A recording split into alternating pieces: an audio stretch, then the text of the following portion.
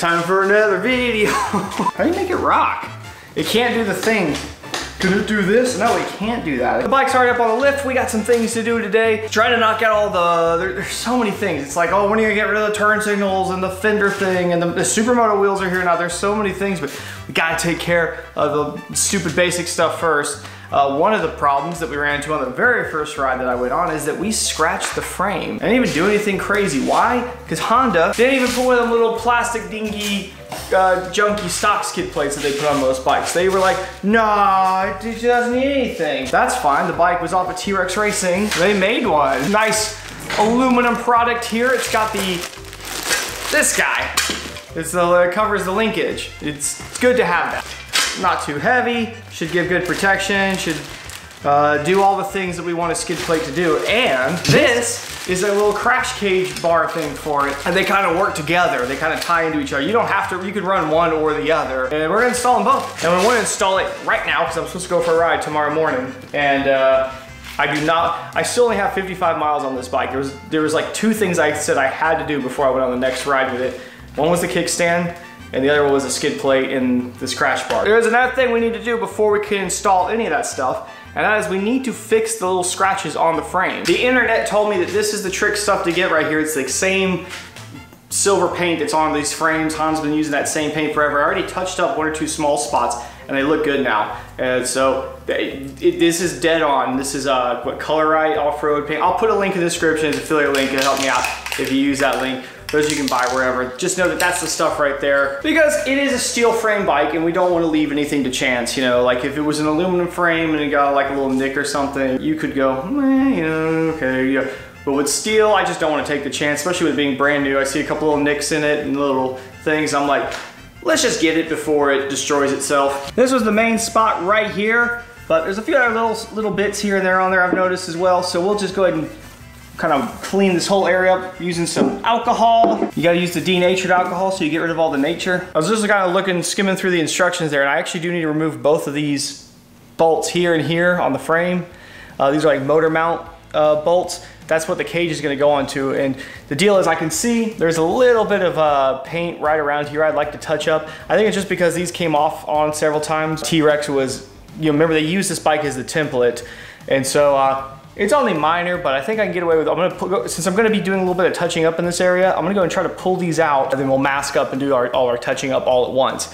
Now the deal is these are two motor mount bolts. There's another one in the rear, and there's kind of one up above it, but I'm slightly not sure if I can pull both of those out without having the engine drop.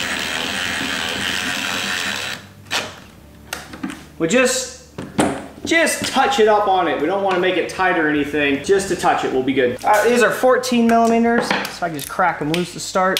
Try to hold the other side still. I really need a shorter extension. This is kind of a little tricky with an extension this long. There we go. Just leave that loose for a moment.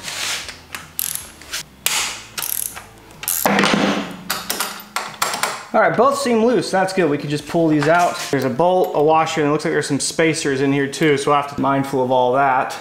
Yeah, there's like an aluminum spacer in there. I'm just gonna reassemble this the way it came out of the engine. And you can see some of the spots that need some repainting kind of up in here and here. All right, got things somewhat masked up here. I think the big thing when you lay this stuff on is, even though this stuff is basically perfectly matched, to do light, little thin coats through here. Mini small coats versus several thick coats. Mini small coats is better. That's what I'm trying to say. Yes, okay.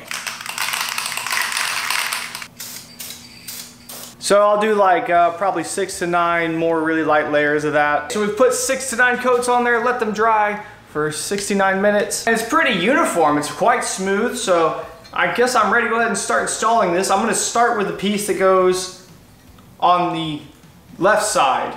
And think about that for a minute, that's embarrassing. It's got its own giant bolts that go through there, replace those big motor mount bolts, but we do have to use those little aluminum spacers. We need to sneak those back in there. We'll start with this one, everything in loose, and then we'll slip the other side in and you know. You got the longer bolt in the bottom, washer, spacer, and then you just have the bolt like this. You gotta put that aluminum spacer back down here. And that guy should slip in nice and easy.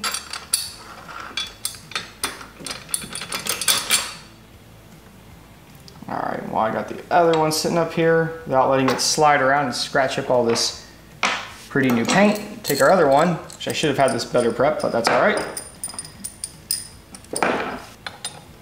I gotta slip this aluminum washer in here. Spacer, whatever it's called. Spacer. I know my words. Oh, it's a little fiddly. It's only because I just have fresh paint on everything. I'm trying not to like make anything touch. I'll need to back these bolts out just enough to get the aluminum spacers in. I just went ahead and pushed them all the way through so it would hold it all steady while I was lining it up.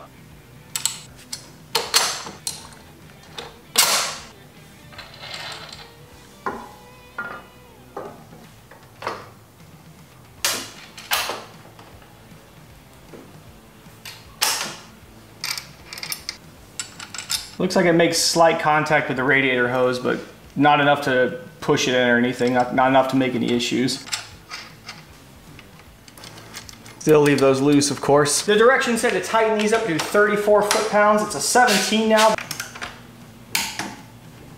Having a friend to help you hold the other side wouldn't be the worst idea. Let's go.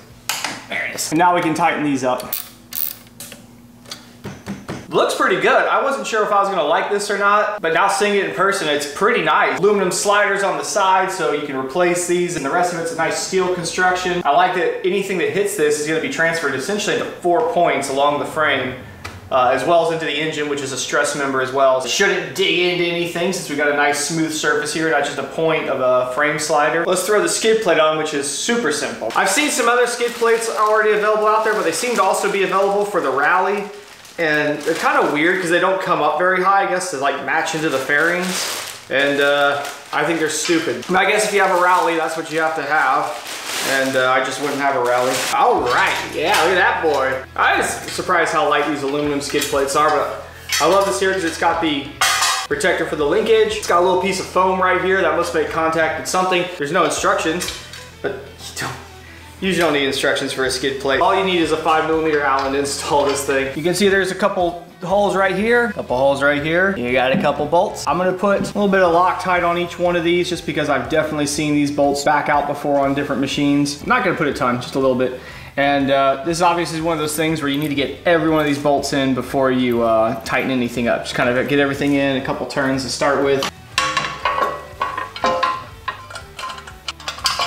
Actually, it works out really good. You can see kind of right through the frame and see what you're actually attaching to. The rear ones have a little spacer, which will go up inside here. I can tell that. The nice thing too is I can see where these bolts come up through. They're just, the front ones and the rear ones, where these bolts go through onto the frame, there's nothing like right behind them. There's several bikes I've seen where they actually have like the engine or something really critical right in the way. So if this bolt ever gets smashed up, it ends up, breaking your motor. Not the case with this. I can see that it's just a clear open hole so far on all three that I've installed.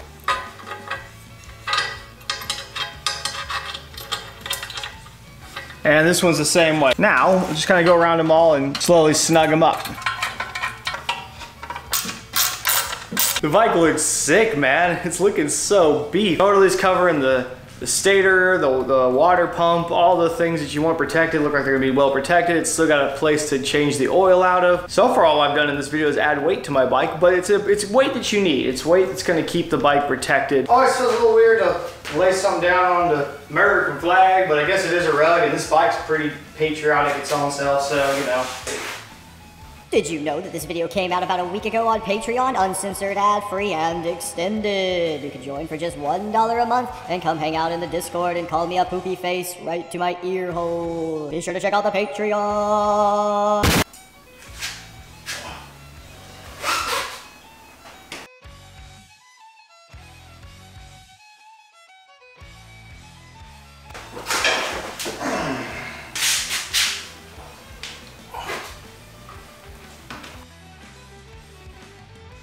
This is looking good. These are the kind of mods I definitely wanted to get on the bike before anything else, so I'm glad we've done those now. Big thanks to T-Rex Racing. Go be sure to check them out. There's a link in the description. Yeah, see you in the next video.